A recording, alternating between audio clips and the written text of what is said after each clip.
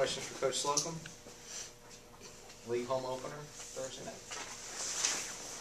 What's your thoughts on the last two splitting on the road? I know last week you said you'd be happy if you could at least get one. I mean, what do you think? It was funny because we played we played 38 great minutes at UIC, and then 2 bad minutes, and then against Loyola we played 30 what I would call average minutes and 10 really, really good minutes. So I thought our guys played very, very hard, very well.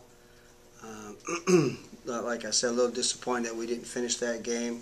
Had an opportunity really to sweep Chicago.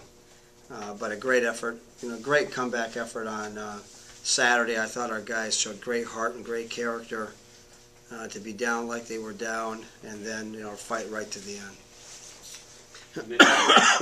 You didn't want to put too much emphasis on one game, but I feel like that UIC game, or the Loyola game, I think could have loomed very large if you had lost that one. It seems, I don't want to say change your season, but yeah,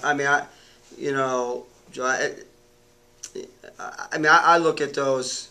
I've really looked at our year in a lot of ways in clusters because of the fact that we started with the season with a whole cluster of being on the road, and then before Christmas with another cluster, and now in league play another cluster. And I think I've done a pretty good job with our group getting them to understand that it's about fighting through and having we lost the UIC game and we were all disappointed, and I kept on reiterating to them that you have to have a short memory, especially in league play. And I said that to them today. We really, really responded well to a loss in terms of an effort. Now we need to respond really, really well to a win because you're probably playing, I think, the most talented and most gifted team in the league in Detroit when they come in. Can you break them down a little bit more and what needs to happen to get a victory? Well, they play. They have 5 guys averaging over 11 points. Obviously, their best player is the guard, McCullough, and he's a good basketball player. They're very, very, very, very good offensively. Might be the best offensive team in the league. They can put 5 guys on the floor that all can shoot the 3 and all can play, very, very well at the offensive end of the floor. It's a very talented basketball team, and when their karma's right, they're very, very, very difficult to beat. They've played a very good schedule. We're excited about having, obviously, a home game, and then we go back on the road for 2 more next week. So, obviously, they're a very good team. They've struggled a little bit on the road. Can you read anything into that?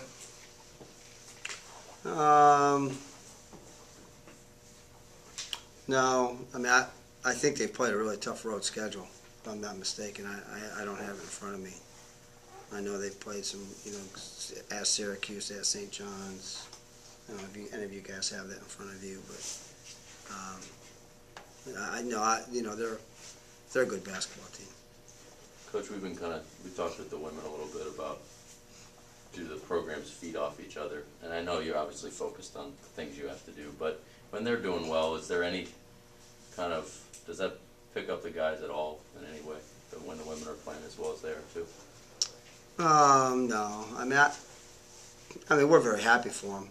They're obviously, a group that works hard, and we're very excited for them.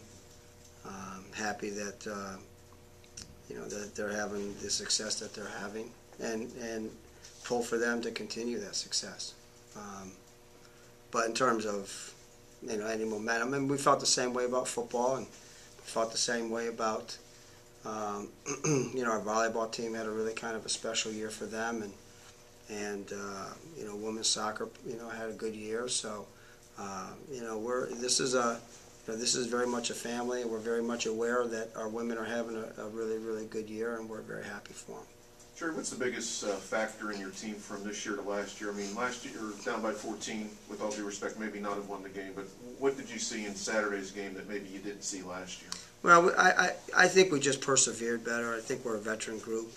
When you've got three guys that are on the floor, a lot of the time, and KP Blake and Damian that have been in the wars in this league, you know how quick it can change, and in terms of good play. So if there's been one really positive thing this year, I just think we're tougher mentally.